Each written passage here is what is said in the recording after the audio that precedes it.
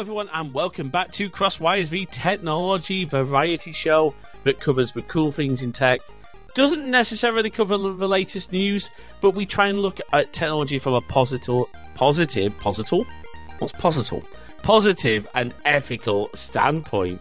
Now, this episode is going to be interesting from a couple of points of view. First of all, we have a great panel. So let me introduce you as well, because of course we have the wonderful Jay, my co-host, and my beautiful fiancée.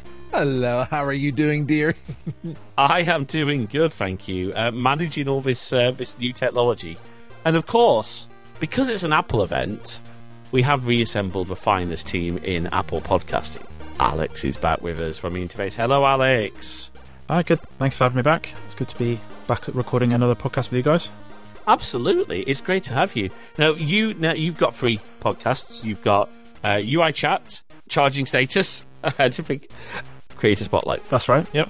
So the all things, lots of different topics for different people, really. So yeah, and do go and check it out, and also go and check out Alex's YouTube channels as well, because although I'm not allowed to officially promote any EV videos or anything, Jay can tell you that it's a great video. Oh, it really is, and I absolutely love it. Like, I learned a lot about a certain type of charging that James cannot talk about for a variety of reasons, and it helps me keep my head zooming down the road. Yeah, absolutely. Anyway, so that's one reason. Great panel. Second reason it's going to be a great episode is because we're going to be talking about Apple's what was it, Let Loose? Yeah, I was trying to think of a title like "Let Loose, Kick Off Your M1 Blues" or something like that. M1 Blues, that's terrible. I was thinking about just simple crushing it. No, I could say Apple got crushed by the community. Okay, we will talk about that. But yeah, we're going to be talking about Apple's most recent event. Now, we're doing this a couple of weeks after events, so that the reviews are out. People, including people on this panel, have had some hands-on time with the devices, and the hysteria has died down a little bit, and we've got a bit more factual information on the devices. So are you saying that Alex got handsy with the iPads? I don't want to know what Alex did with the iPads, but yes, no. Oh, jeez, Jay. I am sorry. No, I'm not. If Alex's partner is listening to this, you can whack Jay around my head the next time you see her. It's fine. Yes. Right. The third, and by no means final reason, but the third reason this is an interesting episode is it's kind of a bittersweet moment, actually. This is our first episode that isn't recorded on Squadcast. This is our first episode recording on Riverside. Now, look, we've been long-time Squadcast supporters. We aren't going to go into much in a very public forum about why we've moved, but we are trying Riverside, which has a huge benefit. It means we are live streaming to not only Twitch, we're also streaming to what is probably going to be a supporters audience live stream, where you'll be able to potentially come and join us on not every episode, but on some episodes we'll potentially do call-ins. Now, our Twitch chat already said, but I want to be able to use all the fancy channel point effects and whack you over the head while we're streaming. That is one advantage of Riverside. None of that works because we're not going through OBS. Anyway.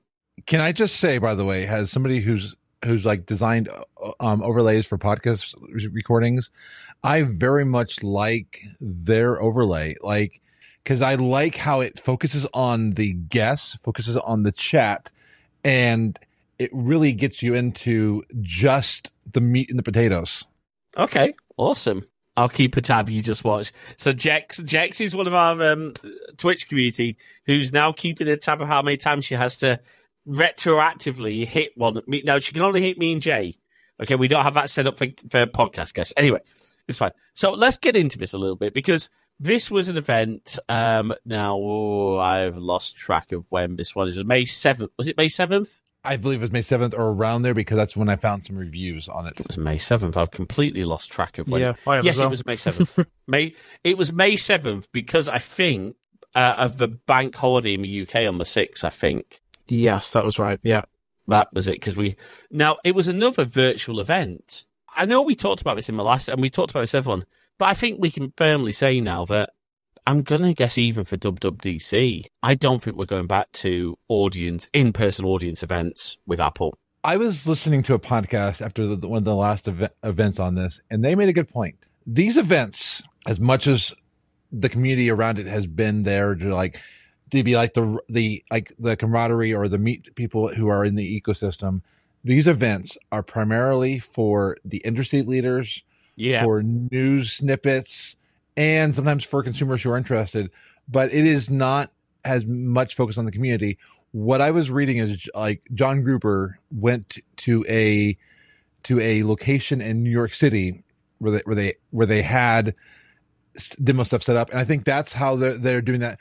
One of the benefits is I could see them possibly creating more community focused areas around the world, or having like little like pop-up shops, even not same day, could be like, hey, we're gonna bring some people together, because I know they've been doing like things like the Vision Pro Summit where people could come out to the labs, or people could come out to different summits. Maybe they're focusing it where these events are announcing, and the community aspect is going to be outside of it in a periphery event. I think so. I mean, Alex, you're maybe more of a member of a press than we are. Do you think that's the sort of thing that Apple are going to start doing? Have you heard anything? Did they have anything in London, for example? They had one at Battersea Power Station. So Apple have got some sort of headquarters there and quite a big Apple store. And I noticed there was a guy from Mac Rumors, I can't remember his name, but he's from London, and he was at that thing that they had there, like a pop-up shop essentially with the iPads sometime after the event, I think pretty much after it. So it makes sense, doesn't it? It just means that people haven't got to travel halfway across the world to go, and they could go and do it, which is quite good from an environment point of view, really. But means people can go locally and hang out with people locally. So, can I bring up an interesting perspective on this, by the way, as somebody who's been to BlizzCon and has actually covered BlizzCon? I know BlizzCon is a Blizzard-focused event, but I know something interesting. I went to BlizzCon 2019, very much focused in Anaheim, California. Then, during COVID, they went to a virtual BlizzCon, and it was actually pretty amazing. You got to see performers and people who submitted things all around the world, people who either from disability, travel, or a variety of reasons could not make it to and it was such a amazing event. They've gone back to a local event, but I really loved that COVID BlizzCon because, again, I got to co-stream. I really got to be involved with it. And I kind of like virtual events for a lot of things, and then having small communal meetups or groups in a local area. And that's it. I mean, obviously, these meetups for Apple events are for the press. They aren't for fans like us. We couldn't just walk into that Battersea event. I didn't know there was an Apple store at Battersea, though. Yeah, I think it's a recent thing, but they've got a headquarters upstairs as well. Okay. Some sort of offices. So, yeah. Let's talk about... I think the first thing we need to talk about is this advert, the ad for the new iPads. Well, particularly for the iPad Pros, right? How much controversy can one advert for one iPad cause? So when I watched it live, I didn't even think... I just thought, oh, that's quite cool what they're doing. They're sort of saying that all of this stuff is inside this iPad. It didn't even cross my mind that people go bananas over it. I don't know. It seems a little bit blown out of the water, possibly, but I'm interested to see what you guys think. Well, I have seen people mention that other companies have done a similar ad to this, and that this is not the first time they've done it. So the concept's not a new one. It's not original to Apple. I mean, and if you go back to Pirates of Silicon Valley, good artists copy, great artists steal. Apple's not always known to be the innovators and new ones with the ideas, but I will say it was a little bit in poor taste because it was destroying some amazing devices. And instead of like trying to say, hey, we can do all this stuff, because I still prefer analog sound, even recorded, I still prefer analog sound in a lot of ways. Like I still believe you can do a lot of good with digital, but you still can't replicate some of the sound. And I think part of it was the whole idea of like, you're destroying all this. A lot of what you're listening and reading and on the iPad was created with all these things. We were recording it live. Well, not after the event, but we were doing a coffee chat. And I remember one of our mods definitely was cringing a lot because he's a huge into music, and it was crushing it. I think, though, what has happened, because there are some reports, I think it was either The Verge who said Apple is no longer the darling. They're no longer we're going up against the man, like in the 1984 ads even. They are now the man. They're now the corporate behemoth. And I think the community has basically, Apple could do no wrong before, but they now... I don't think that's been the case for a long time for Apple. No, but it shows that like they almost, somebody in the media department didn't think about all the repercussions of it. And I know it sounds overblown, but it was, again, destroying some things that like symbolically destroying musical instruments and books and things like that. I think I'm more aligned with Alex's view that it was an ad. I get the sensitivity around it, and yes, it might have been. Well, there's an old. I'm trying to remember. It's an old Power Mac ad, and it was shown. It was used as like a director video, a Shockwave director demo in the iMac introduction, when they were showing off the not the iMacs, not the blue and white G3s, but the G3 before that. They were showing off the power compared with Pentium 2s. And we had all this stuff flying into this old Mac. That made a lot of sense. Like, oh yeah, all this stuff. If they'd have done it, maybe like all the stuff flying into the iPad rather than being crushed. But I guess the idea was to emphasize how thin. So I don't think the concept was bad, but I think maybe they didn't gauge the reaction. They have apologized, but I also don't think that the media reaction was... I mean, you know that it's been taken notice of when Samsung do an ad trying to parody it. I'm like, Samsung, you haven't even got proper tablets, but I say proper tablets. They've got tablets, but the problem is, I'm sorry, Google, Android is still, to my knowledge, is still not anywhere near at the level of iPadOS in terms of tablet functionality. No, I don't think it is. And I think that was the biggest thing is if they had not shown actually destroying things, because I'm somebody who I replace a lot of stuff with my phone and my tablet and technology, but I can appreciate those devices. And I think if they had not shown it as destroying something, and especially when we're moving into, a lot of people are wanting to do more DIY stuff, a lot more physical items, and they're showing a destruction, maybe it could have been a lot better. And again, and also it could be maybe they wanted to get off of the Trump trial news, so they had to find something to get upset about. Well, there we go. Let's not get too political, JD. Exactly. And Jack said, make a good point, absorbed and replaced instead of destruction. Sends a better message. I agree. I absolutely, yeah. And I think they could have easily done maybe something like, Odo from Star Trek Deep Space Nine sort of morphing into, but no, we're not going to replace Rene Auberjonois. We're not going to do an AI version of him. Anyway, so can I add one final point that I saw? Yes.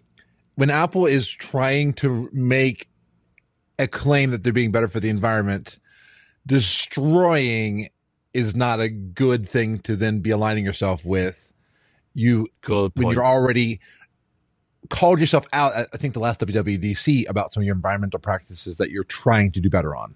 Fair point. Alex, before we move into what Apple actually did announce rather than what they got yelled at for, any final thoughts that we had from you?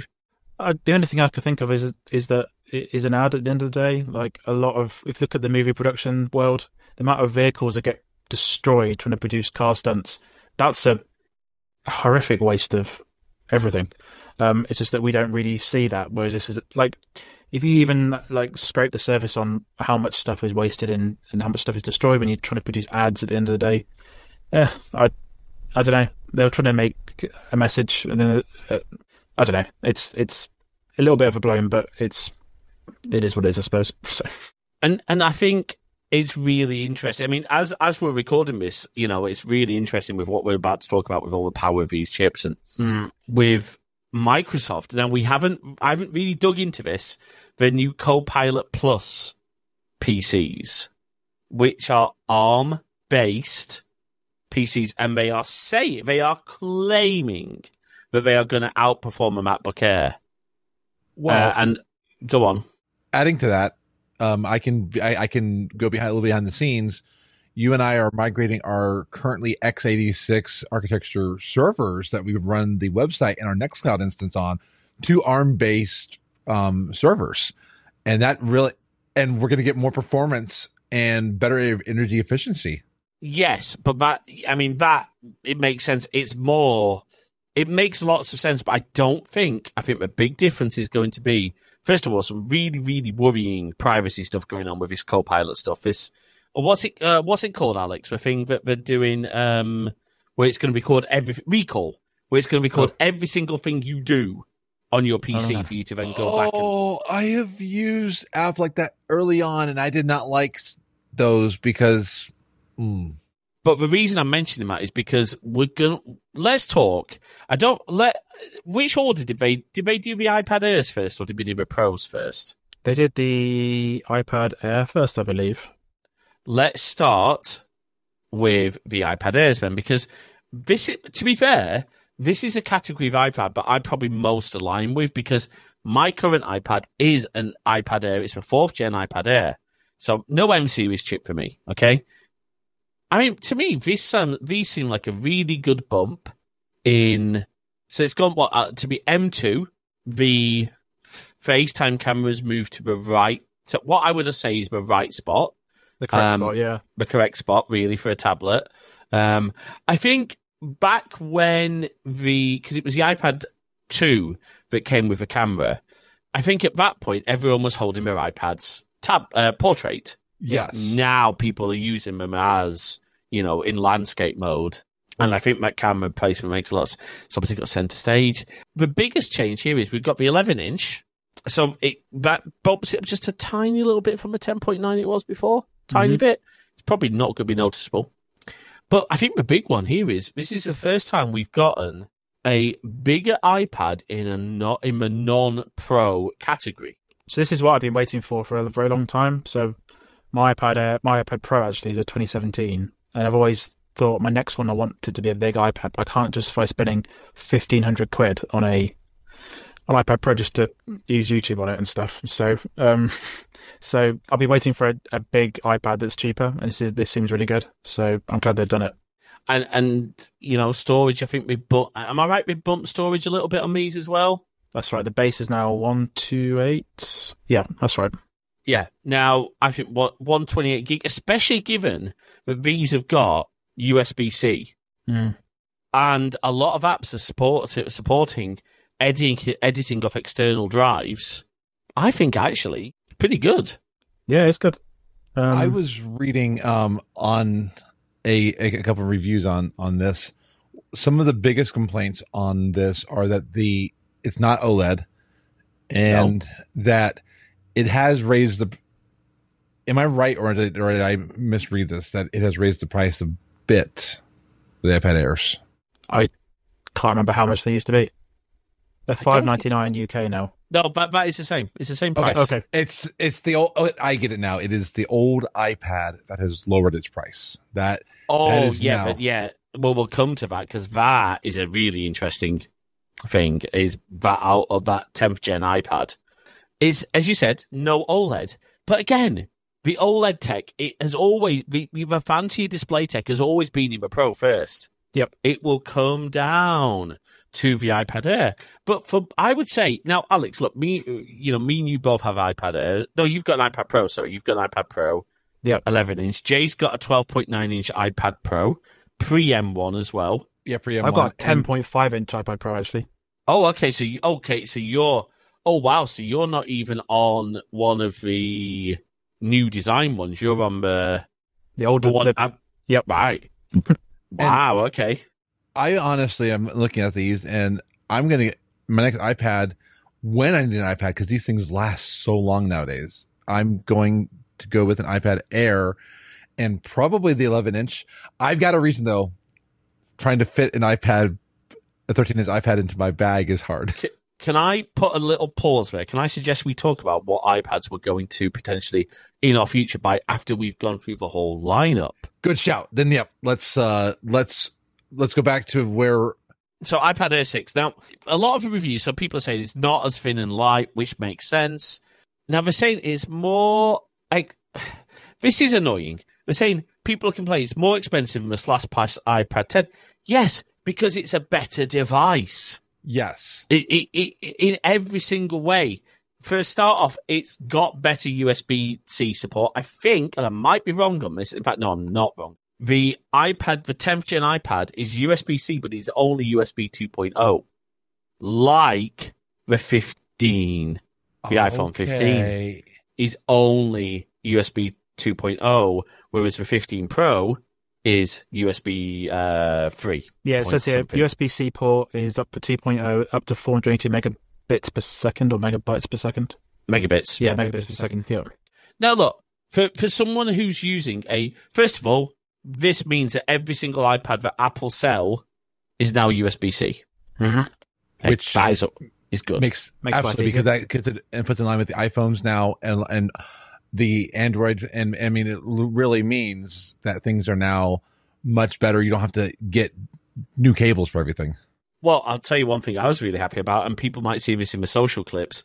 I realized that the thing I bought to use headphones on my iPad Air will now work as a TRRS adapter for my iPhone, which means if you have a fancy audio interface like we do, plug that bit into your iPhone or iPad, plug that into the Vocaster, and we can put phone calls and stuff onto our live stream, and I can record from my iPhone. Nice. So I more was saying that if you're going to go drawing, do weigh some of the advanced features of the iPad Pro if you need those. And honestly, that is a good point.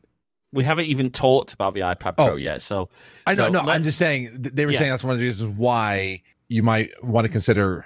I think you're right. I mean, certainly, but for me, the iPad Air, I think if you're not on a budget and as Alex says, you don't want to spend the money on a £1,500 iPad Pro because you probably don't need that feature set. Now, Alex, I assume, are probably going to be content consumption.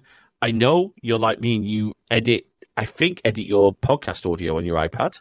Not anymore, no. No? Oh, what? Oh, no. No. Oh, Alex. No, I'm joking. What, I mean, maybe that's a better question, man. What do you use your current, actually, no, let's come back to that when we talk about what products we, exactly. Let's but there's one very important question I think we need to start with. So, because one of the questions we're going to be asking on each of these devices is, what version of Wi-Fi do they support? So now, Alex, am I right? This is on the Air, it's 6, Wi-Fi 6. The iPad Air is Wi-Fi 6E. Oh, it's 6E. That's right. H2.11ax, but I'm not 100% sure if it supports 6 gigahertz. Oh, interesting. But then I'm not buying if it won't support Wi-Fi 7. Well, we're going to come to that because this is a rolling question. But why would it be 6E if it didn't support 6 gigahertz? They haven't specified. It just says simultaneous dual band. I'm not 100% sure. It doesn't actually specify, so it would be up to someone to test that when it's out. But yeah, very interesting. It might make sense. Anyway, so look, I think the iPad Air is a great choice of device. Alex, any thoughts on from what they basically went through on this? Because it's basically a bit of a design bump and a nice jump to the M2, right? It's like a facelift. Yeah, pretty much. Yeah, I had some hands-on time with it the other day, and it's fine. Like it's a really nice device, and I haven't used the old iPad Air, but as a replacement for my iPad, it'd be pretty good. I think they've done quite a good job with it. Yeah. Did you get a chance to see the new keyboard? Because they've released a new keyboard accessory for this, haven't they? They have, yeah. The only thing I've noticed is the trackpad. Have they released a new keyboard for the iPad Air, or is it the iPad Pro? The new keyboards for the iPad Pro. I think the same keyboard is for this one, right? And because of how thin the iPad Pro is, which we'll get to, the keyboard for that only works with that. Right, yeah, and it's still an expensive thing. But again, iPad Air, good proposition, $599 starting point for 128 gig of storage. Again, let's come back to use cases in a bit. Let's talk, though, about... I think we have to move on to the iPad Pro. Oh, I can confirm. Yeah, Magic Keyboard for iPad Pro, the Magic Keyboard for the iPad, and then there's a Folio that's for the 10th gen iPad. Yeah, gotcha. So there's a whole line of accessories, accessories, and that again is something we're going to talk about because the pencil lineup is going to be fun to discuss. Yeah, let's pencil it in for later on in the episode. Gosh, oh my gosh. Let's talk about the new iPad Pro. Now, they aren't calling this a generation. They're calling this the iPad Pro with M4. Now, some of you might be thinking, hold on a second. M4? But we've just got M3, and we don't have any M4 Max. I might be wrong here. Now, Jay challenged me on this assertion, but I want to put a caveat on this assertion. This is the first time Apple have debuted a new M series chip on a non-Mac product. Yep. That's big. I did hear somewhere, I can't remember where, that apparently the M3 design hit a technical roadblock. Therefore, they had to move to the M4. I can't remember where I read that or heard that. Might be it was on the Vergecast, I think. But they said there's some sort of information out there that the sort of the chip design of the M3 had an end date, basically. Ah, interesting. So it might be perfectly fit for purpose for MacBook Air, for Mac. Well, we haven't got Mac Minis with M3 yet, have we? I don't think we do. I think they're still... Can someone just double check? I'm doing it right now. That's just the M2, that one. Yeah. Because I think the only devices, I think it's the MacBook Pros, the MacBook Air, and the iMac, which are M3 based, if I remember correctly. No. Oh, wait, no. Sorry. I misspoke. Oh, and the Studio is M2. Yeah, the Mini is M2. An M2 Pro. Because I've got an M2 Pro Mac Mini that's doing everything for this right now. And honestly, I love it. I've got an M3 MacBook Air, and that thing is just... Battery life is incredible. But that makes a lot of sense if they could not... Because obviously it's going to have to be effectively maybe a more optimized chip for an iPad. So maybe they couldn't get the M3 design into something small. I don't know. Yeah, but this would have all been planned years in advance. Anyway, but yeah. So it's very interesting. Now, it's still got all the same features. It's got, obviously, Thunderbolt 4/USB 4. That makes it for a portable video editing station. Because, being able to connect to fast storage and now, Alex, at that sort of speed, because that's 40 gigabits, isn't it? Yeah, 40 gigabits on Thunderbolt. That's what it's saying, yeah, 40 gig up to USB 4, yeah. Thunderbolt 3 up to 40 gig, yeah. So, in theory, and I know you can buy these, you could connect that to a 10 gig network adapter. Well, you could even an SFP plus adapter, yeah. Oh, what, to go, SFP plus? In fact, actually, could that's you 10 go gig. to... Yeah. That is 10 gig. You could probably go to... Is it QSFP for 25? I think so. Yeah, I should know this, but yeah. I was going to say, I was thinking I was asking the right person. Look at Alex's smile. I was like, don't ask me. I don't really know this stuff. I use Netgear routers at home. That's going to be the shock revelation, is it? Alex is using Netgear of all piece. That's going to be a with from 2005 probably. Yeah. No. Alex is on the Lynx. It's WRT54G.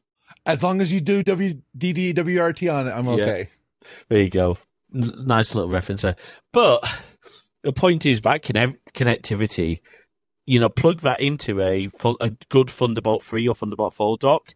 You can do external displays. You can do your drives. You can plug that into audio capture and video capture devices now with the changes that came in with, I think with iOS 16 or 17, you can actually do video capture now. All right, I didn't know that. That's quite cool. Yeah. Yeah, you can, so you can actually, you can, there's been people Twitch streaming. Oh. From these. Interesting. It's kind of cool, actually. Well, there's an app. I believe this is the case. There's an app that will let you effectively you plug in a capture device, like an Elgato Cam Link or something similar. And you can then use your iPad as an external monitor to play your games on. I've seen that. And then people have been taking that into the Vision Pro. What? Yeah. Oh, what? Because you can capture the Wait, no? You can capture the screen or use an app on a local but there are people having developing apps, and I think there might even be one out. We don't have Vision Pros, but someone was playing their Nintendo Switch on Vision Pro in front of their TV. That could have been playing the Switch, but they just that is cool. Such an interesting concept. But I think the big and Jax wants to say says, "Don't ask me." My brain yells "Thunderdome" every time you say Thunderbolt. It's very distracting. Oh gosh, yeah. Thunderbolt is such an interesting history because it was an Apple and Intel co-development, and then it really for a long time felt like it was just on Apple devices. And remember, the original Thunderbolts 1 and 2 were not USB-C wasn't really a thing at this point. They were using the mini DisplayPort connector for Thunderbolts 1 and 2, which were 10 gigabit and 20 gigabit respectively, which still is kind of crazy. But anyway, this iPad... Now, Alex, I take it you've seen the iPad Pro in person. Yes. Yeah. Okay. How thin is it? I mean, is it what they're claiming? It's ridiculous. I picked up the Air first and the Pro, and it's it doesn't weigh anything. I mean, obviously, it's so... They've done such a cool thing with it. It honestly feels so much of a leap forward than anything they've done recently in terms of its just lightness. Now, I don't know how that's going to be in terms of rigidity and sort of its robustness, but it looks cool. So, oh no, are we? As long as we don't get another, was Bendgate? Yeah. Well, that's an interesting point because iFixit have done a teardown. Oh, really? And actually, I think one of the Apple execs even addressed this. I'll put this in my show notes. But what they've done is they put some framing inside it, almost like a rigid, a spine to stop that from happening. Nice, that's good. So, and apparently that's kind of a design. But yeah, impossibly thin. Now that means, of course, that you're gonna obviously, as you mentioned, you can't use the existing keyboard accessory, so there's a new one, which does look really cool. Yeah, I'm amazed that we've got it that thin. I mean, obviously, now there's more. Jay, you put something in my show notes here. It's just something I'm curious about. Single USB-C port, potential lock behind the feature. Are those two separate points? Two separate points, but they said that was some of the gripes that Wired had, was that there's a single USB-C port. What is the addition capability of a single USB-C port on an iPad? How many devices could you thread or dongle into it? Well, but it's Thunderbolt. But I don't think. I mean, for that use case, I don't think you're looking at potentially a limit that someone's going to need to worry about. You look at things like the CalDigit TS4. Is it the TS4 dock? Let me just pull this up quickly. And yeah, Jack said, I mean, you wouldn't keep your iPad in a back pocket anyway, would you? So the risk of sitting on it would be theoretically smaller. Yeah. Right, exactly. I mean, but these things are, you want something thin and light. If you want a more sturdy device, go for a laptop, I guess. So hang on. And Jax, that's also another reason why I'm glad it's thinner, because Jax mentioned about I'm very accustomed to the pockets of lady trousers, and you can't fit anything into those anyway. And yeah, my iPad is hard to fit into anything. Your iPad's hard to fit into a flipping me aircraft. You have to add additional weight for your right. So here we go. So the TS4 Thunderbolt dock from CalDigit. Okay. So let me just get this right. It has 18 ports, if I'm getting this right. Wow. So it's got this is what Thunderbolt 4 allows for, folks. Okay, so you've got micro SD and SD. You've got audio combo out. You've got multiple USB-C outs on the front. You've got USB-A on the front. You've got 4 USB-As on the back, a display port, audio in and out, and then you've got 2.5 gig Ethernet and lots more Thunderbolt ports on the back. Whoa, what's the price, though? I'm just asking, just because that's the other. Well, let's have a look. Because I do get their point. Without having to buy extra stuff, you are limited by a single USB-C port. Well, yes and no, though, because here we go. Availability is $360 in the US, £325 in the UK, and €325 in Europe. And the EU price excludes VAT, though. Now, but Jake, that's a very fair point, except when something like this, okay? This, I think, was about 60 or £70. So that's got... Yeah, so I mean, it's still a cost you just got to keep in mind. I'm just putting the... Yes, but you have to... The thing is, I don't know if... the point they're making, I think, is unfair in the tablet class. Do any of Samsung's devices have more than one USB-C port? That's a good question. I mean, okay, your sister's just got a new Lenovo tablet. Yeah. You're going there tonight, yeah? Yeah. Honestly, homework for a podcast, and we'll put this into the show notes. Get a photo of that tablet. How many USB-C ports does it have? I will, and that's a good point. I'm just we are living in a lot of in a dongle world in a lot of ways, and I'm just trying to be mindful of that part. But yeah, and the other thing that Wired said was that the potential. They're saying what the potential of the hardware felt like it was locked behind future software updates or updates to apps because they're built for the. So wondering why would you buy this now? Because it's not going to get you much of a performance upgrade compared to what you already had. It depends what you've already got, though, doesn't it? So, that's a very, very interesting point. Let's actually, first of all, let's loop back to that because I want to talk about the display. Because the display, now, this is what they call it, a tandem OLED. That's right. Yes. Okay. Again, we've got one person who's experienced this. It's basically two OLED panels sandwiched on top of each other with clever stuff to make it bright. Yep. Is it as good as they say, Alex? The only thing I noticed, I put the Air and the Pro next to each other. The harshness of the white on the screen was it looked more harsh on the iPad Pro, if that makes any sense. It looked more natural on the iPad Pro. On the iPad Air, you mean? No, it looked more natural on the Pro.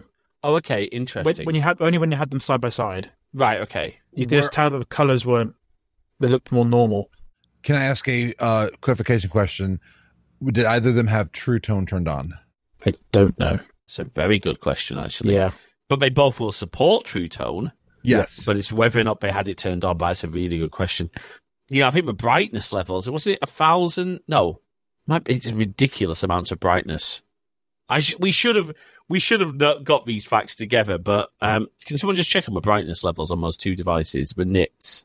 And I don't mean the type that you get at school. So both the Pros can do 1,600 nits peak at HDR and 1,000 at standard and XDR. So now that's impressive. That is impressive for an iPad, because one of the things I struggle with my iPad, and I do this, folks, if I want to go out on a Sunday when I'm doing a podcast edit and go to a pub and sit outside if it's a nice day, that's where I start to struggle because my iPad's bright. My iPad Air 4 cannot keep up with that brightness. I'm typically going inside. Well, what's quite interesting, this one's got that matte finish like the big Pro displays. Oh yes, yeah. You can spec it with a nano texture display, but weirdly only on the terabyte and 2 terabyte versions. Don't know why. I guess that's for thinking that's the price point, isn't it? But people would want that. But again, now what storage is that? Is that 256 gig that starts at, or is that still 256 on those two? Yep. Okay. Again, now the fact, does it blow anybody else's mind that you can get 2 terabytes of storage in something that thin? It's crazy, isn't it? And SSD or /flash storage. Well, it's SSD. It'll be NVMe. Yeah. But still, NVMe that is pretty phenomenal. It's just the size of a thing. And again, 11 and 13-inch models? Yep. Now again, Wi-Fi 6E. We'll come back to that in a little bit. But it's in, I think, Jay, look, I really like the design of this thing. am I right, Alex? We've put the cameras in the same. We've put the camera in the right place again. Yeah, it's a landscape camera. Yeah, that makes so much more sense. But both models have center stage now, which is great. I think the iPad Pro does have the LiDAR scanner, whereas the it does not. Yeah, they have removed one of the cameras there. Have you seen that? I noticed that. Yeah, they did remove a camera. But here's a question, honestly. I think it's got the 48 megapixel camera, hasn't it, from the 14 as its main camera? I think it's got a 12. It's got a 12 megapixel camera. Okay, that's the true. But that's the true depth camera. Sorry, actually. Oh, that's the front camera. And then the back camera is 12 megapixels as well. Okay. Yeah. So, Jay, go on. Two things to note, because I didn't even think about this. And I saw this in the reviews. The iPad Pro has Face ID. The iPad Airs have Touch ID. And the Pros have 4 speaker audio in all 4 corners and 4 studio quality microphones, whereas the Air has landscape stereo speakers and 2 microphones. Right. Okay. Now, to be fair, that's always been the distinguisher. The iPad Pro has always been one to have Face ID. Touch ID. Do you know what? Touch ID on the iPad Air, at least on the 4th gen, it does look. It works well. Yeah. Because I've got Touch ID on my iPad Mini as well. It works really well. Oh, of course, yeah. Because you want the iPad Mini, but it's like a mini version of the. Yes. Yeah. Okay. Yep. It does work because that's where your finger's going to be to turn it on. It works. Yep. Face ID works on the iPhones, and it works well on the Pro, especially now in landscape mode. But it's fine. It to me and it makes sense that you're going to have those jumps. Again, if these are the studio quality microphones that are in the MacBook Air, they are good microphones. We recorded an episode with Jay on the MacBook Air. Oh yeah, you were there for it. Were you there for it? I can't remember. No, that was with Hugo of Masterhost. That was with Hugo from Masterhost. Oh, okay. The audio quality was astounding from a MacBook Air mic. I mean, I know because I think you've got MacBook. You've got I've got M2. M2, which I think has the same mics. It is more than adequate. And if that's the same quality microphone they put into the iPad Air, this thing starts to become a really powerful tool for creators. Now, okay, where do we want to go? Do we want to talk the Apple Pencil Shuffle? That's not a new product, by the way. Do we want to talk Apple Pencil, or do we want to talk Pro apps? Let's do the Pencil first. Okay. So we have a new Apple Pen, the Apple Pencil Pro. All right. I'm throwing it out to you two. Alex, again, I'm assuming you've gotten to try this. Yeah, very briefly, yeah. The little, I think the only thing I tried was you can squeeze it and it will open up a little menu thing. That's the only feature I tried out because I couldn't remember what else it did on the spot. But it's I think people are going to get a bit confused because there's 4 now. But yeah, that's my concern. That's my concern as well. The other thing it's got is this sort of tilt sensor where you can adjust the angle. Now, oh, okay. I'm not an artist. My Apple Pencil is used inside a Ferrite to scrub audio, and get rid of audio. Mostly Jay's audio, to be fair. I gave him the bird for that. Yeah. Hey, this is a video podcast. We no longer have to sacrifice. We need to decide if we're actually going to publish this as a video. By the way, we will. I think we still should. We'll say that, but also for the audio listeners, though. Yeah. Anyway, exactly. And Jack said, "Silencing the lady." I see how it is. Yep. Yeah. No. To be fair, I have to cut much of my own audio out, and anyway, we'll see. Right. But that's one Vaughn camera for James. That is. I'm liking having this live audience, by the way. How's everyone else? Like, as a quick aside, how's everyone feel like? I don't feel under pressure doing this live to Twitch. What do you think, Alice? Because this is the first time you've done this live. No, it's fine. Yeah, it's good. Yeah. Because honestly, I like how we can just do the Twitch side, not have to worry about having because I've done so many complicated things. I did 189 episodes or so of podcasts live to Twitch. It's difficult. It's hard. Anyway, let's go back. But so we've got the Apple Pencil Pro, which is only compatible with the new Airs and the new Pros. Well, it does work with the iPad Air Sorry, you are right. Sorry. Yep. Yeah, I forgot the iPad Air only had an M2. Yeah. Yeah, that's it. Well, that's been my jump, hasn't it? It's M2s for the Airs, M4s for Pros. So you've got that. Now, that only works on most devices. What's interesting is the existing Apple Pencil, the second gen, I think that won't work on the Pros. Now, it will work on the Airs, I think. No, so the Apple Pencil second gen, it doesn't work on any of the new stuff. Right. The USB-C Apple Pencil, that weird one, works on them, which is so odd. I think it might be to do with the wireless charging. I think you are right. Yeah, they must have had to make adjustments to the wireless, because that USB-C one can't wireless charge, it just USB-C charges. That's right. Now, in fairness, because it's USB-C charging, at least that means you're not having to stick it in the end. Yeah, yes. I don't think you can even do that. I think it slides out to a real USB. Yeah. It's a socket you plug in, so it's not as bad as the original first gen, where you literally risked snapping your Apple Pencil because you had to put it in the bottom. That made me and then having to not lose the nub, and then Chocolate would like to play with the cap, and oh my gosh, I almost lost the cap one time. For reference, for maybe our listeners who don't have the same history as our Twitch streamers do, Chocolate was Jay's cat. One of Jay's many cats, I should say.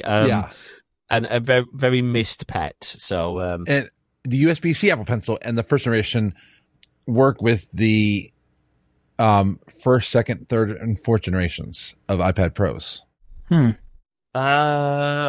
looking at the Apple spec sheets right now. Okay, interesting. I'm curious about how the first generation works with the newer iPad, but I'm confused. Me too, honestly, because they've listed it as iPad Pro 11-inch, first, second, third, and fourth, whereas the first generation iPad Pro is actually the 9.7-inch.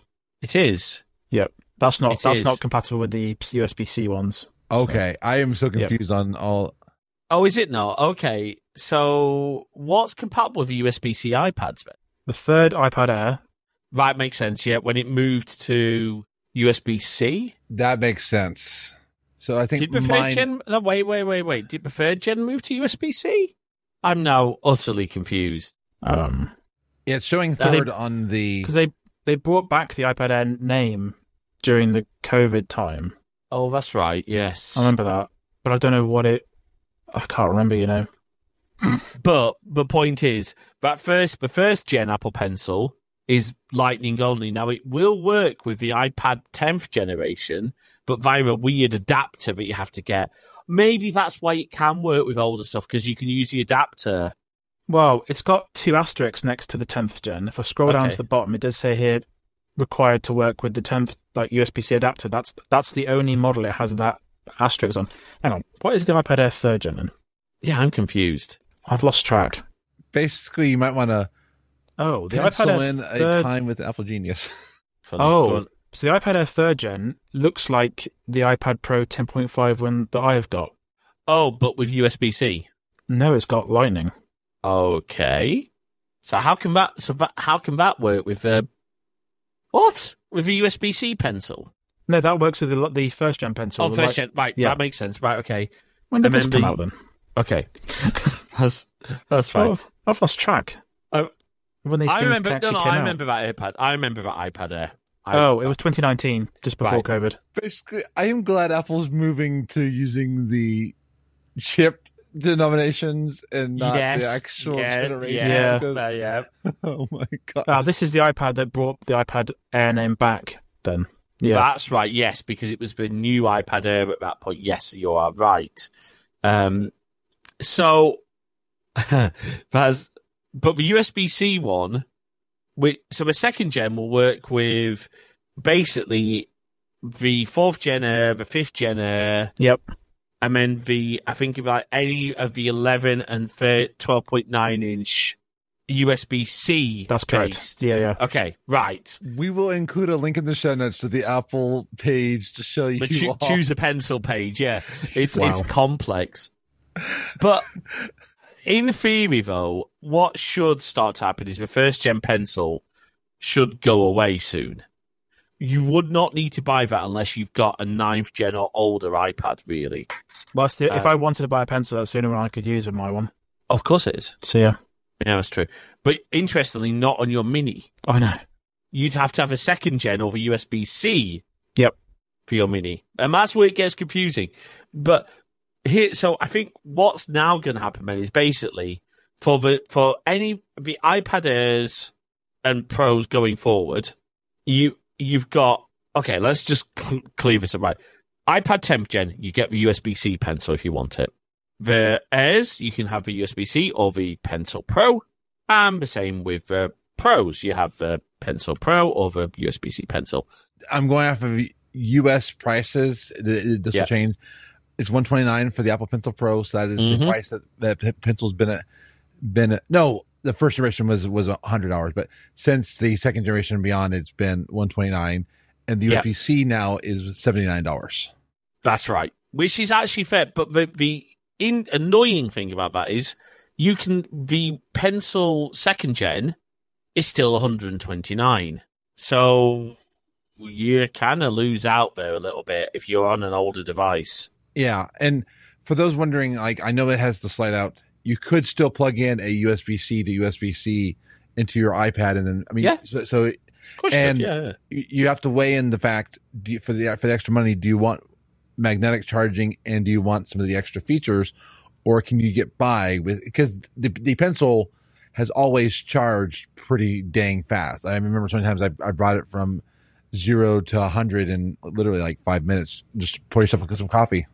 And it makes an interesting question, right? For all of us, I don't think any of us are artists, right? No, I tried. No, I've tried as well. We have artists in the family. Honest question. I'll start with Alex. If you were getting a new iPad today, ignore your current iPads for a moment. And you were going to get a pencil, which would you choose? Honestly, well, probably the Pro one, possibly, because. Because if I was going to buy a new iPad Air, that's because it'd be nice to have it to wirelessly charge. Okay, fair point, actually. And also, I guess depending on the apps you were using, that squeeze feature could be very handy because it is going to be through an API for developers to set up. That's a really good point. But also, it's got the Find My support. That's the only Apple Pencil with that Find My support. What that looks like, true. I don't know. I don't know if it has a U1 chip inside. It probably does, but. Oh, what, for the ultra-wideband where you can literally turn your phone? Yeah, it probably does, doesn't it? Yeah, I'd imagine so. Because it's actually, I have to admit, having ultra-wideband support and Find My for my keys, for my AirTags. Well, I leave an AirTag in my car, so I know where I've left it. I do that. I do that as well, and that way I know if someone took my car. Yep. Jay has more AirTags than an entire Apple store. Yeah, Jay, I'm the reason why they had to increase the AirTag limit. Oh, is there a limit, is there? There is a limit. They increased. I think it's like 32 now. That's fine, but she's nearly there, to be fair. Jeez. No, you're not that bad. No, but I would have to say, and I'm being very sincere, I would have to weigh how much money I have at the time, because $80 is a tempting offer. I know I lose the squeeze and the charging, the Find My, but $129 is a big ask. It's $130. That's true. That's true. For me, I think I would go Pro 2 because I would like that ability. But what I'm going to say is, if I was just taking notes, right, just using something like GoodNotes, which GoodNotes has gone subscription. Also, if you want engraving, you have to go the Pro. Okay, you're not doing what on a pencil, you mean? No, because of the little pull-out. Oh, right, you can't. Yeah, okay. Oh, I see. I've never had an Apple Pencil engraved because I have. Okay, the reason I haven't is because I ever want to sell that pencil. It makes it really hard to sell if it's engraved. The battery going to be still any good if you sell it? I mean, well, anyway. But no, for just note taking, right? Even forget GoodNotes for a second. If you're just using Freeform or Apple Notes, do you need the functionality of the Pencil Pro? If you're just doing that, you could probably just get the USB-C one. That's what I'm thinking. Because that's honestly, yeah. because if you think about it, it's just like a stylus. I mean, I know it's a little bit more advanced than a stylus, but if you think about it, it is still a stylus, and the other features like the haptic feedback and all that turn it into more of a pencil feel. But again, if you're just doing notes, I honestly think the regular pencil. Yeah. So then this brings me to, I don't think there's much more to say about the pencils. We know the lineup. I've been asking a question all the way through about Wi-Fi, and you might think, why do you care? It's because I want to ask Alex a question. And it comes kind of off the back of an event that Unify held that Alex hasn't actually watched yet. We have, but I think you know the gist of where they're going. And it's really interesting because they were talking about their Wi-Fi 7 products.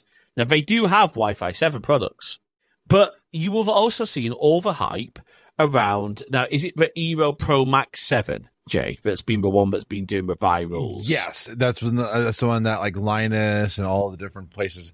And that's why I've been seeing people saying, I threw away my Ubiquity gear and I went with Eero and all that. You threw it away. You threw it away while Eero paid you, and then you put it straight back up. Is what you probably did. So, Alex, genuine question, right? So we're talking the 10th gen and the iPad Mini that are currently on offer have Wi-Fi 6. Mm-hmm. So 802.11ax is the standard for both 6 and 6E. Mm-hmm. Now the iPads Air and Pros have 6E. So the question I want to ask you is, that's not Wi-Fi 7. No. Does it matter? So as I mentioned earlier, I'm not 6E. Does it on paper mean that it should have 6 gigahertz? But Apple's a little bit opaque when it comes to their spec sheets, where it's not 100% a given. I'd imagine it probably is. No, probably not. I can't off the top of my head remember all the benefits that Wi-Fi 7 has, but it is likely like Wi-Fi 6 tailored towards dense environments. The amount of device it can support is going to increase. Probably not. I mean, the amount of bandwidth that one device can pull is fairly limited. Well, that's what I was going to ask you, because so there's two parts to this, right? Why a higher throughput Wi-Fi is only good if you have the incoming WAN internet connection, for want of a better, to support it, right? Because if you don't have, I mean, realistically, unless you've got above a gigabit incoming connection, Wi-Fi 7 ain't going to help you. Well, also the other thing, to achieve those per client speeds, such as like 1 gig, which I did some testing with their Unified Express the other day and got over it with just under a gig peer-to-peer.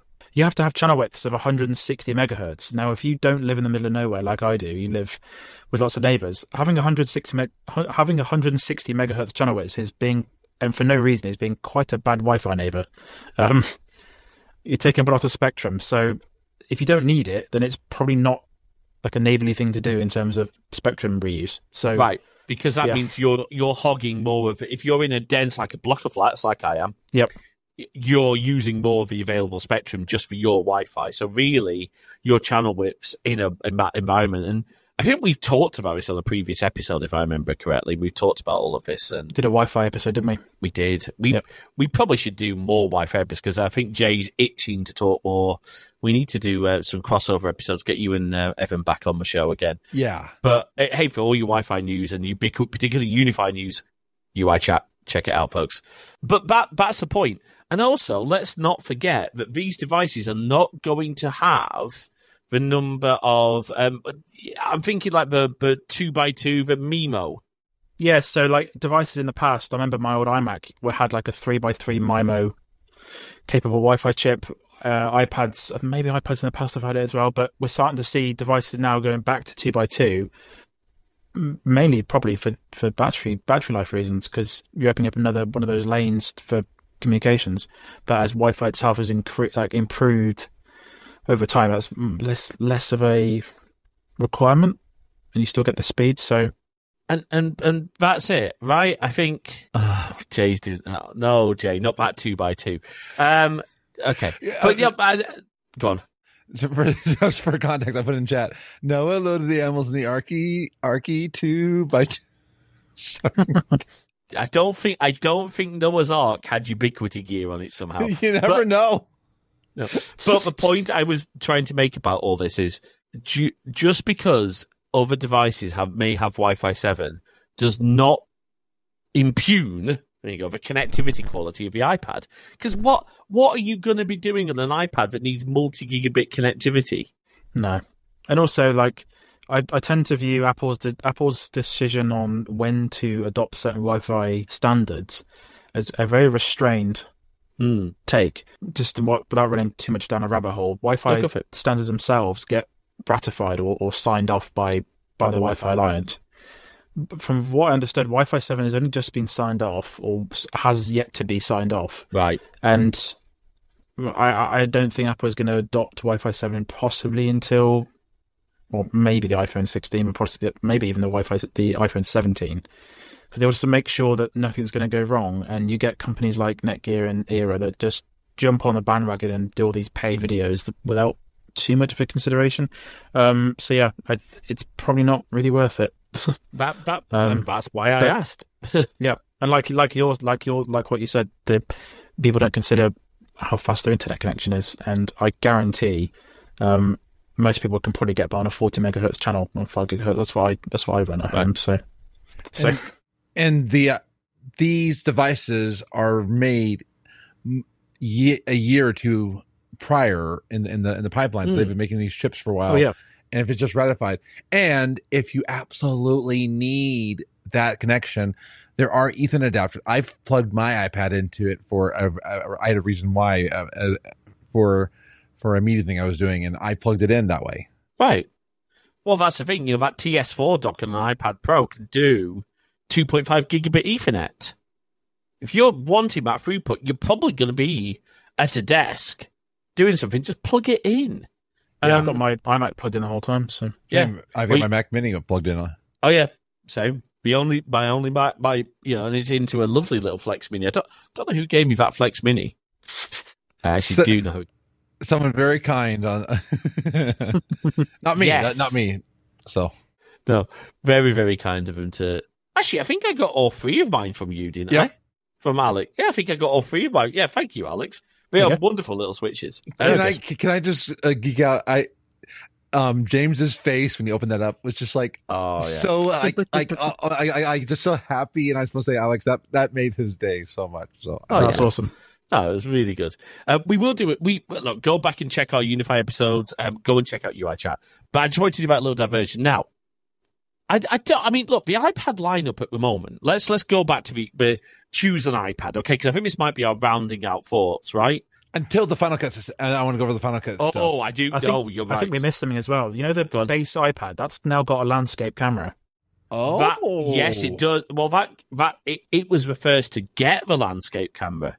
Oh, was it? Have I missed that already? Yeah, that was in the 10th gen. So that is not a new device. Okay, but I'm glad that they've finally done this, because so many times you're like trying to do either Face ID or you're trying to do something or video chats are so awkward. You're just like, I'm over here. How are you doing?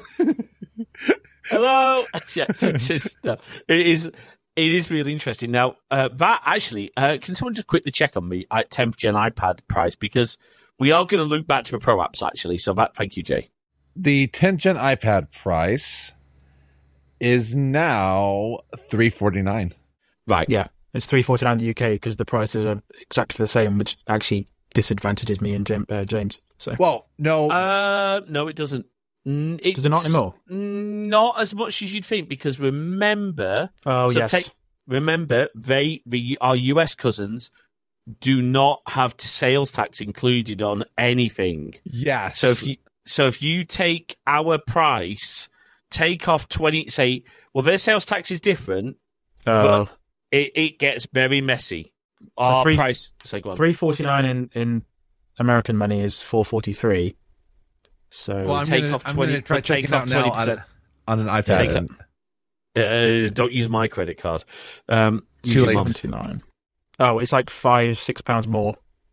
Right, basically. It's not much, really, is it? No, it's not, is it? No. Yeah. Huh. Yeah. As Jack says in our chat, they add their taxes afterwards, so impractical to compare. Yes, so impractical. Fair enough. Yeah, it's. I keep forgetting that. Yeah, it is. It's an interesting one. But at $349, okay? $350, let's call it $350, okay? I hate the $49. I know why they do it. I know why companies do a pound less or a penny less. Dear, you're going to be getting a $375 charge on your on your card. The tax on that was $26.18. So okay, right. So yeah, we still pay maybe we probably pay a little bit more. Anyway, the point I'm looking forward to this new iPad. No, kidding. The point I'm trying to make is that at $349 or pounds, $350. Okay, but again, I think that 10th gen is such a good tablet, such a good device. Now, yes, you can get cheaper tablets, and we know that because we helped.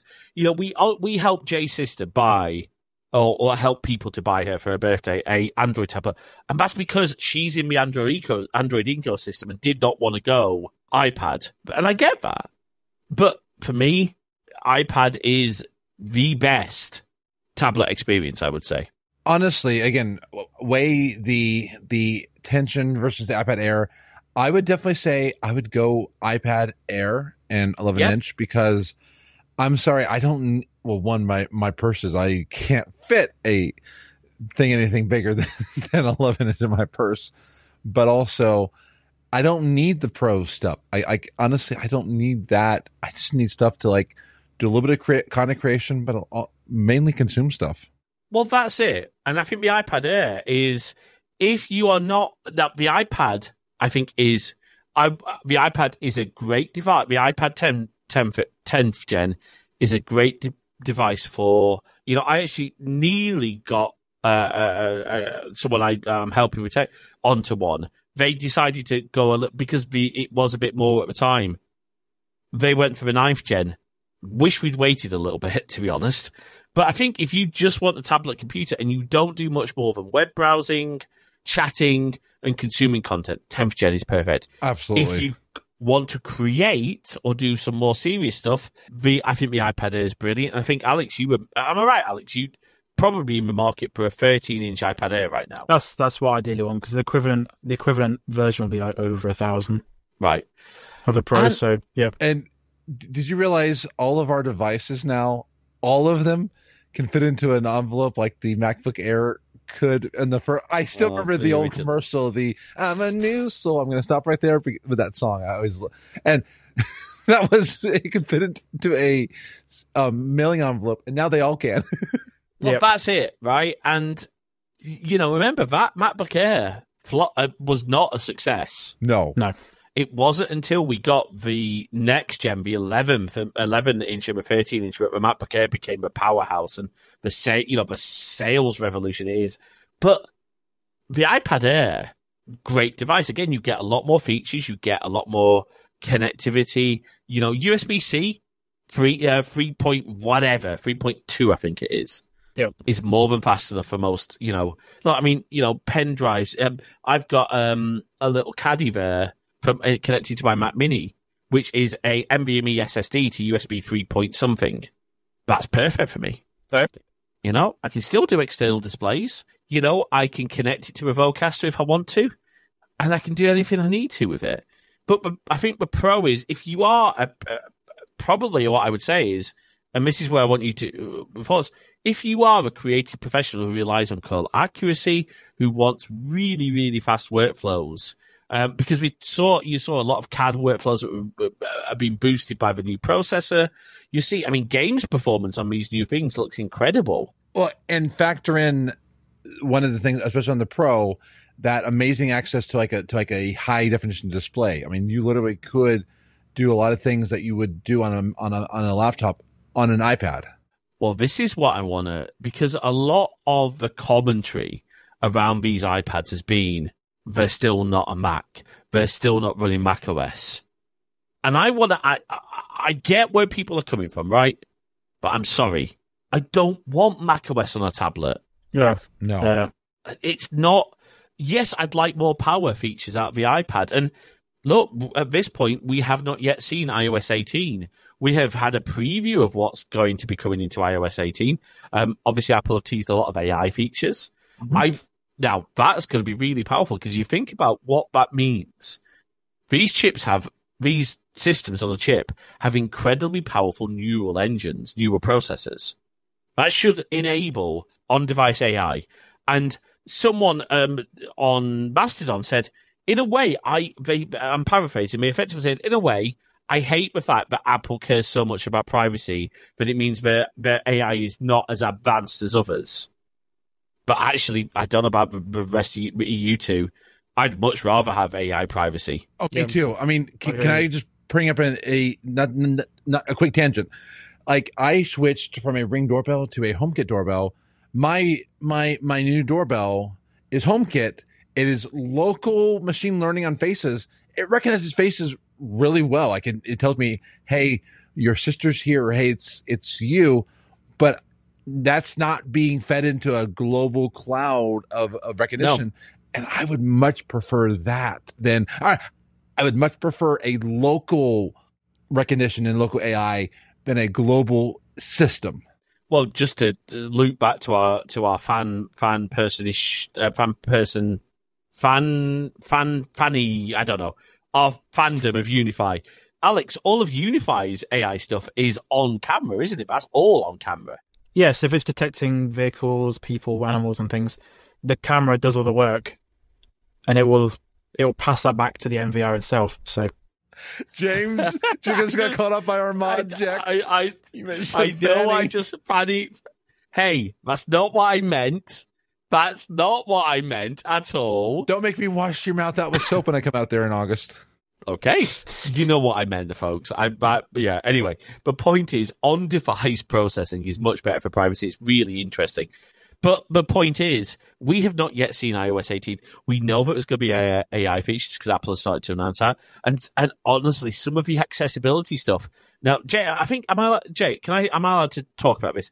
The accessibility stuff that they previewed, one of them was getting Siri to understand non-typical speech patterns.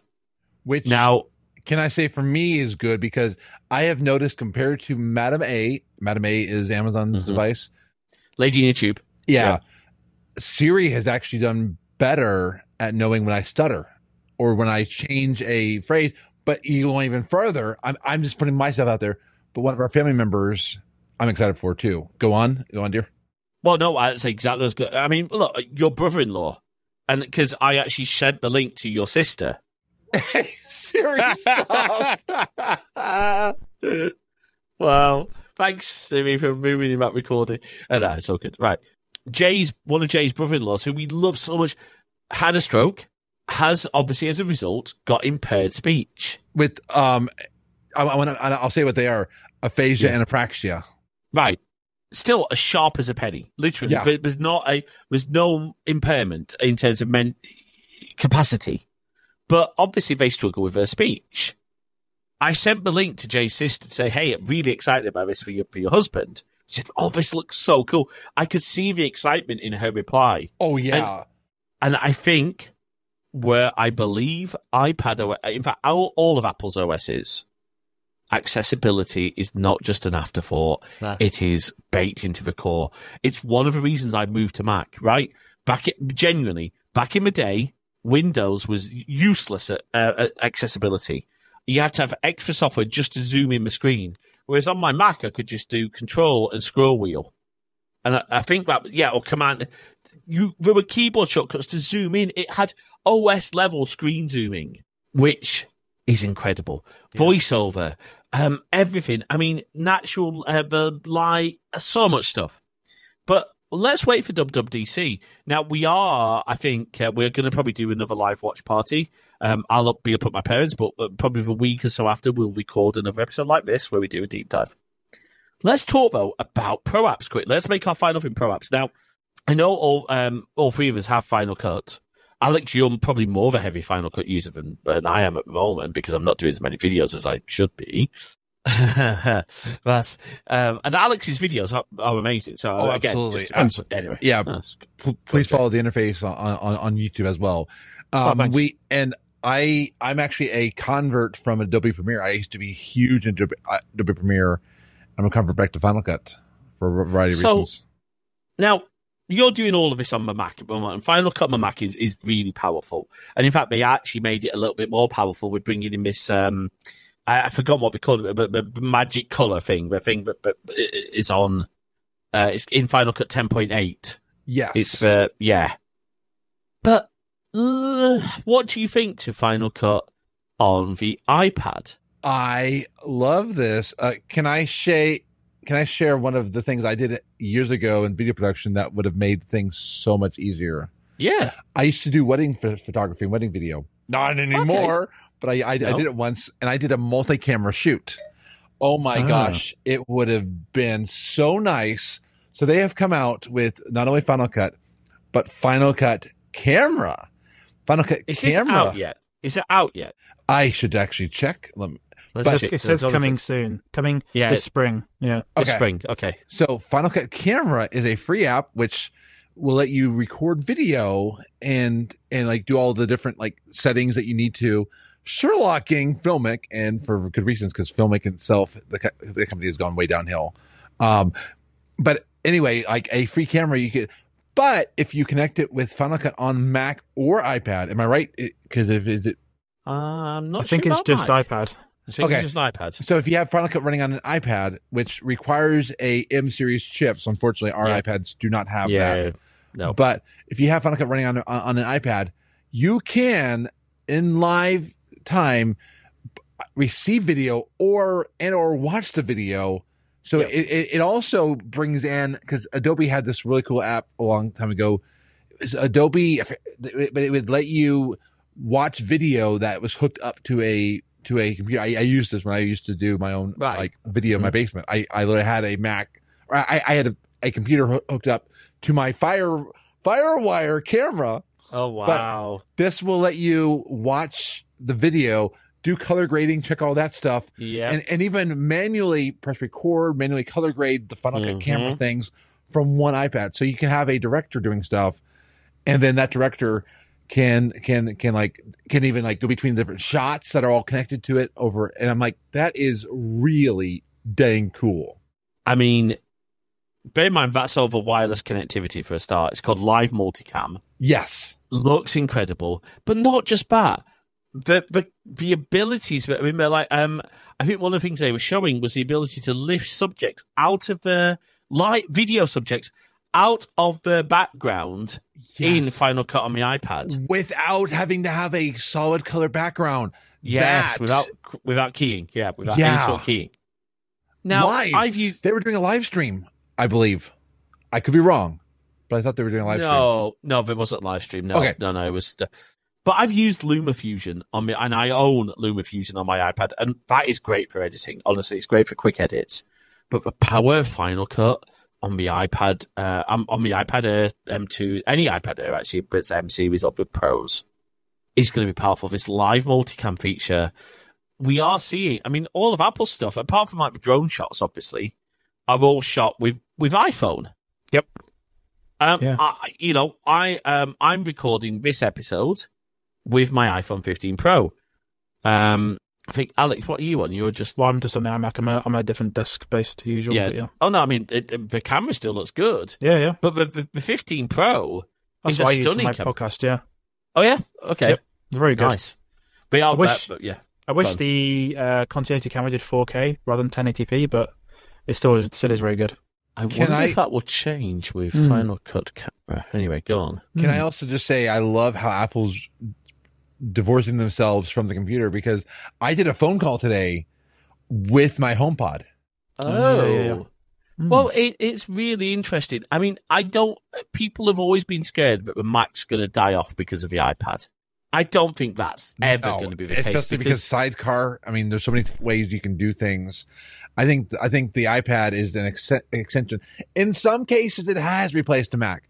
In some cases, because like, yes, my grandmother, she was the first person in our family to have an iPad, and literally, it was perfect for her because she didn't want to be hunched behind a computer.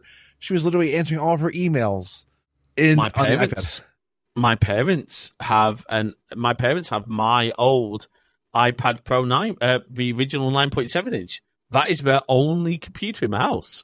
Beyond all the junk ones that are probably still in a loft, but it's really interesting. Yeah, the Mac's going nowhere because there's, still a lot of software. But Final Cut wasn't the only app that got a bit of an update. Logic Pro got a big update. Now, a lot of cool little things, but one of the things the thing that really impressed me is this idea of the stems, where you can take an existing file, an audio file, and split it into its component parts. It can take music and split it down into the drums, into the vocals. I actually I've messed with this for podcast editing and all that years ago using Isotope, and that took a lot of work on a PC/Mac at the time. The fact that they can do this on an iPad is pretty dang cool. Well, that's it. The power, again, musicians. We were talking to our friend Sonata, who we're going to have on the show to talk about the music of games, right? Yes. Because it's a really interesting topic. But he does working stuff. I think that excited him. And the ability to have all these session drummers and session bass and guitars. Look, I mean, I played with GarageBand on my iPad. I haven't used Logic because I don't have an M series chip for a start. But the ability to make music anywhere, and the fact that you'll be able to get audio interfaces, I could right now, if I took, my Vocaster out, I could sit on my iPad and just record with it, with any USB-C mic, actually. In fact, I've just realised something. The biggest challenge we always had with our previous recording platform. I was just about to mention this. Go on. You mentioned. There's actually an app for macOS coming soon with this software, which is what's the name of the Riverside? We're using it. You guys are using it? Oh, we're cool. using the beta. Yeah. Oh, nice. Yeah. And then there's actual native apps, because I filmed a couple of podcasts with people on their phones, and I hadn't realised that they were on their phones until afterwards, and some of the video got messed up, so I had to rely on the backup. So it's really cool that Riverside has got dedicated apps for its software, so you can just use the iPad for that. It's going to be... Well, that's exactly what I'm thinking. The iPad, particularly the power of these Pros, I think just makes them a content creation. And if you are someone who needs a bigger screen, imagine video production on that 13-inch iPad Pro. Yeah, it's out of probably our price ranges for most of us. But for content creation, for directors, for musicians, it's such a great option. I'm excited. So go on, Jay. And Logic Pro, I have recorded and edited podcasts on it. It's not my preferred editor, but I have done it, and but that's old Logic Pro, Jay. This is Logic on the iPad is so different. True. Yeah. Cut this. No, I'm not going to cut it because it's a valid point. What I think, and this is Jay, that makes a really good point. Okay, when we're looking at what the iPad Pros can do, or any M series iPad, okay? When you look at an Air or a Pro, and you look at the Pro apps or creative apps, I think you have to disengage the connection between what you've seen before on a Mac. For example, I've used and I know Jay has. I've used lots of podcasts, audio editing apps across multiple platforms. Ferrite, for me. And we've got a great interview with Canis on the making of Ferrite. It feels natural. It feels so much natural to work with, effectively work with an audio pad, right? That's how I see Ferrite. And then be able to take my Affinity projects onto my iPad with a optimized optimized tool set. So, Jay, what's your question? Does Final Cut work on the Airs or just the Pros? Oh no. Anything with an M series chip. Yeah, because you can install. So you don't even need the Pro iPads to do these features. I mean, obviously you'll have some performance bottlenecks depending on what you're doing. Yeah, anything with an M series chip will run it. I mean, you could my MacBook Air far outperforms the video rendering performance of my old beast of an Intel iMac, which had 64 gig of RAM. It had a relatively powerful chip. Anything M series is going to blow that stuff away. I mean, Alex, you moved from an Intel machine to M series for video production at some point, I believe. Yeah, I actually bought an M1 iMac before I even started doing YouTube stuff. Oh, wow. So sort of a happy coincidence. So you've never experienced the pain of editing on an Intel? Okay. No. What about you, Jay? Have you done more? Because you have actually moved across platforms so much. You were at Premiere on Wintel. You've had an Intel Mac, multiple Intel Macs, and now you're on M series for your Mac Mini. Have you found the M series, the ARM based, basically, is it better for editing video? Absolutely, because I mean, the old adage was you had to be on a MacBook Pro to get any decent editing, and now I'm on a pretty bare bones Mac Mini, which I never would have expected to do good at video editing, because I had a MacBook Pro before I moved to this, and honestly, I think the M series takes away so much of the heavy lifting on stuff that you can get away with a non-pro device, and really ask yourself, do you need to spend the money on a Pro series monitor on anything? No.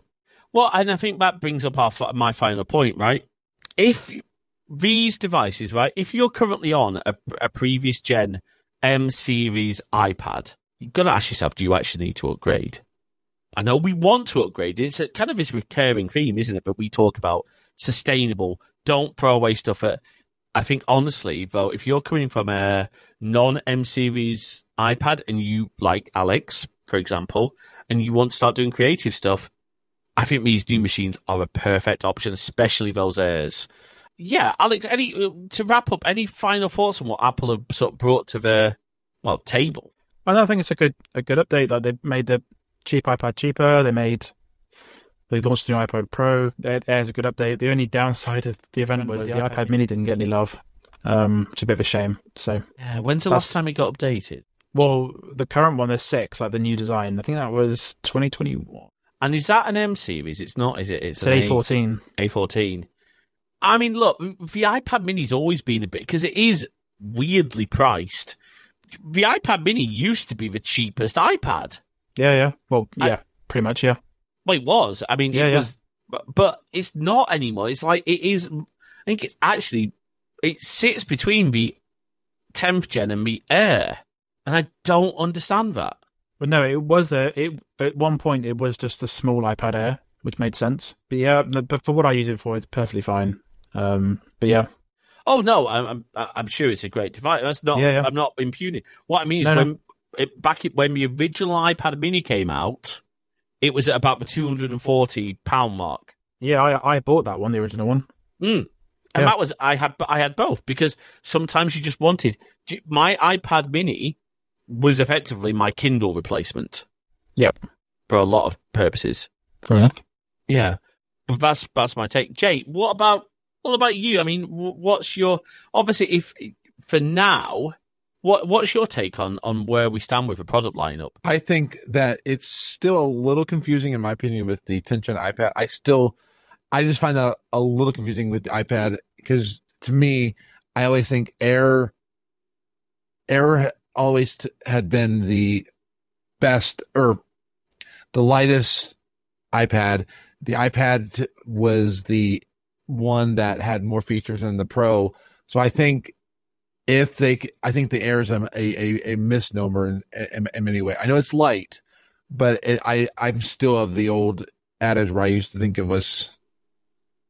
Yeah, and now iPad is not the iPad itself, and I say that the iPad, to me, I think that they should probably drop the Air moniker and just say iPad and iPad Pro, because I'm going to argue against that, because there is a reason. Let me give you the reason. Education. The education market will not want to spend the money on the iPad Air.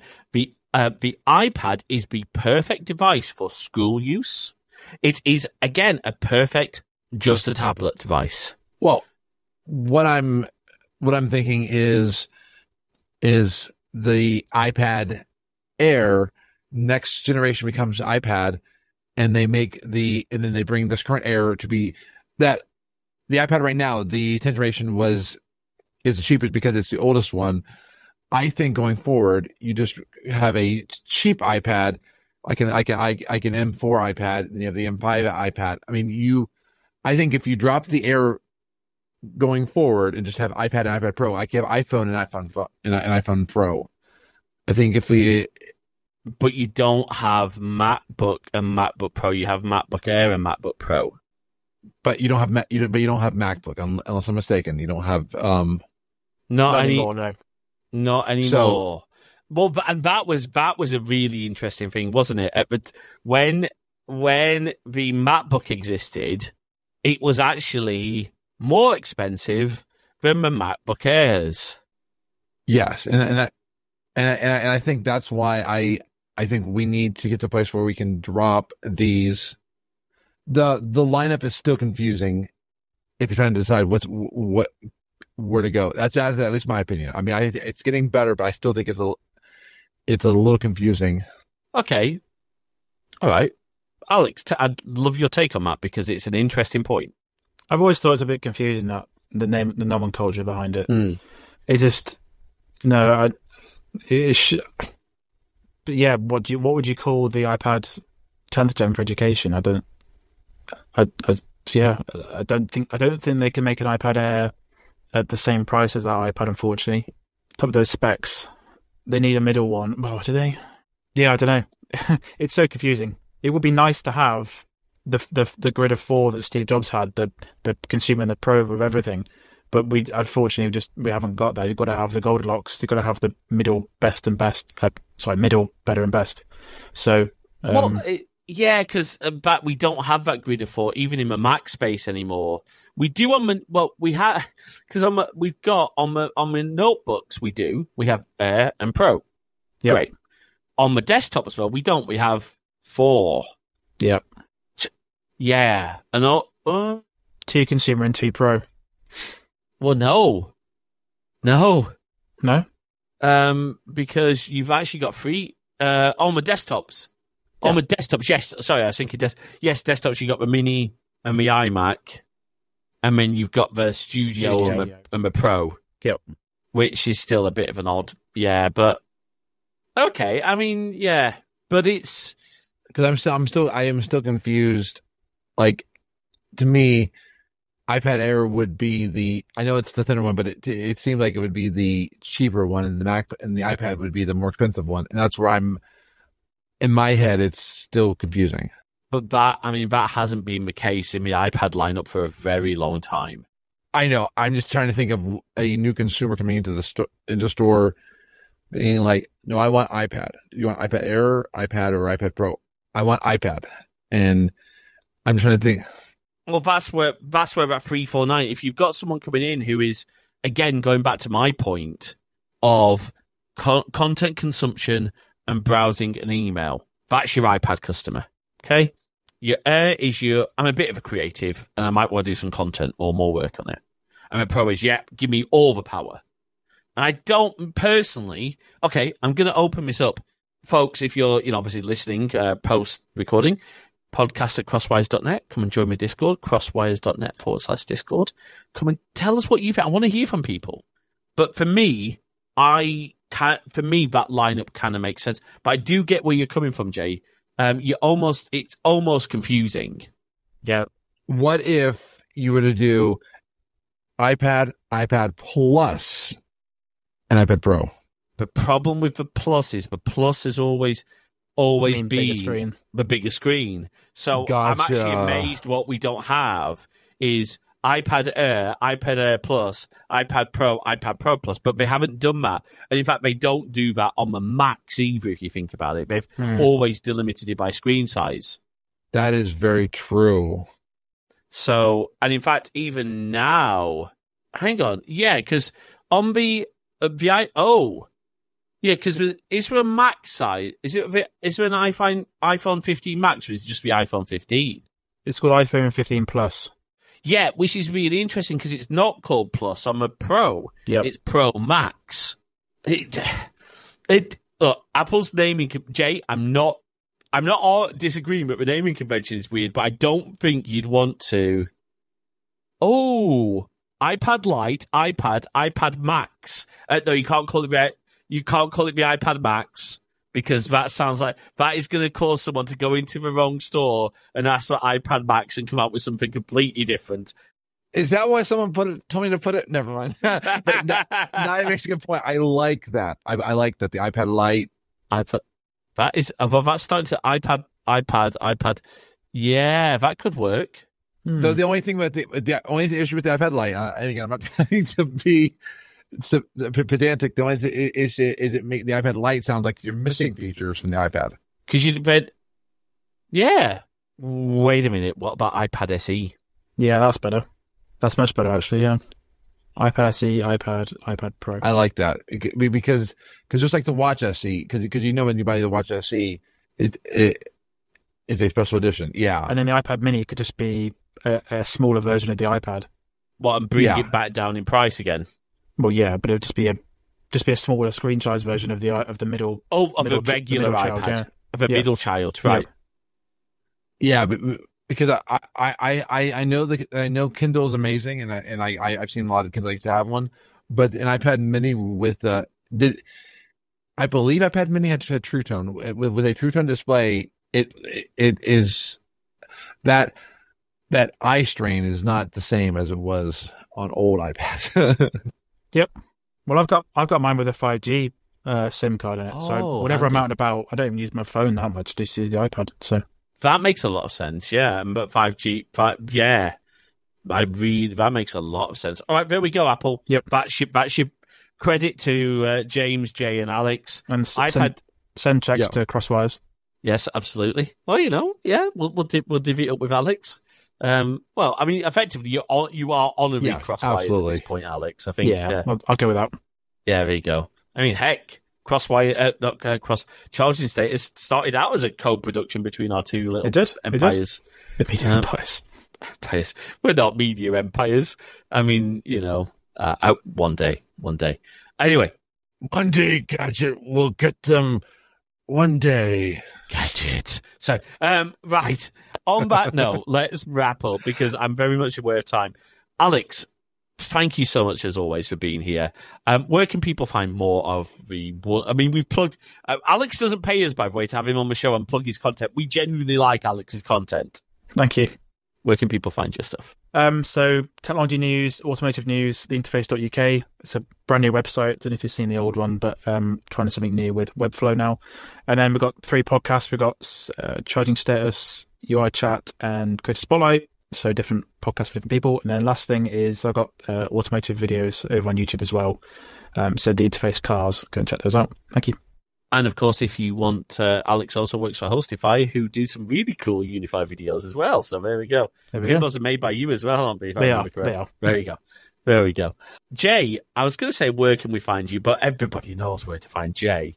You're, sorry, that sounded really, really stalkerish. I'm sorry, sweetheart. I can't. You know where to find me. I'm over here. Now I'm over here. Oh, sorry. Do you know where my mind just went to Liam Neeson in Ted 2? I was thinking that Tricks is for kids. Am I gonna get in trouble for buying this? No, you should be good. You're not going to tell anybody? No, we don't have the budget for that. We don't have a budget. And speaking of not having a budget for that, I'm gonna remember you. I would prefer you if you did it. And on that note, Jay, thank you very much for being here, of course. Do check out crosswise.net for more information. Thank you so much to Riverside for possibly, I'd say so far, one of our best recording experiences. And the live stream. Yes. Thank you, Twitch chat, for your entertaining comments. We'll announce more about how we're going to be doing and maybe when, because I don't think every episode is going to be live streamed. It will very much depend on guests. Guess and timing, because I mean, I know sometimes it's nice. Some episodes it's nicer to do those not live, so we will figure that part out. But I definitely am glad we're doing live again. Absolutely. Right, let's roll that outro. Where's me mouse gone? Lost me mouse. You don't need a mouse. You got an iPad.